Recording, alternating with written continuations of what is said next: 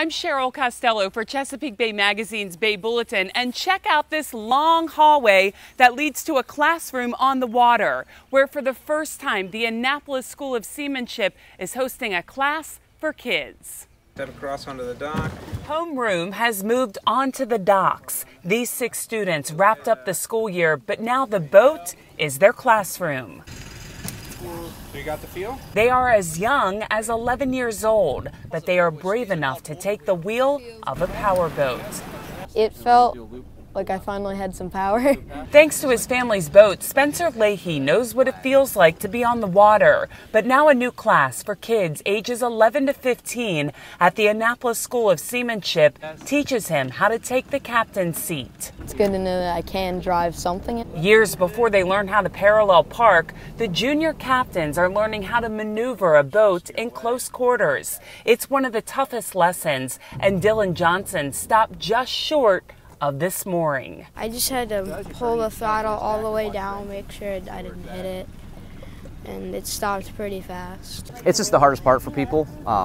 We get hundreds of people every year come to docking seminars just to try and learn a little thing or two about how to dock a little bit easier. Sometimes it's a light hit, but it's always a lesson. We keep it safe, they have fun, and then they'll learn something. There is some schoolwork that incorporates the Maryland Safe Boating class, but founder and president John Martino, who is the co-owner of Chesapeake Bay Magazine, wants the week-long course to be hands-on. They're impressionable right now, and we can impart some good habits and some good boating skills early on. It's early, but when they turn 12, they can captain a boat alone. Parents are given access to log in and see where the boats are located during class. Full throttle is on day 2. It can be tricky at high speed, but students need to get used to checking their surroundings and handling the bow moving up. 11-year-old Jackson Gardner is planning his future.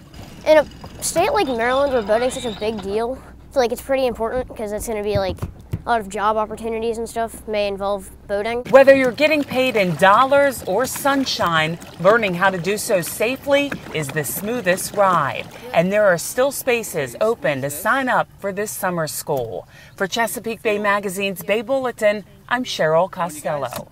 Listen to this real quick for me, guys.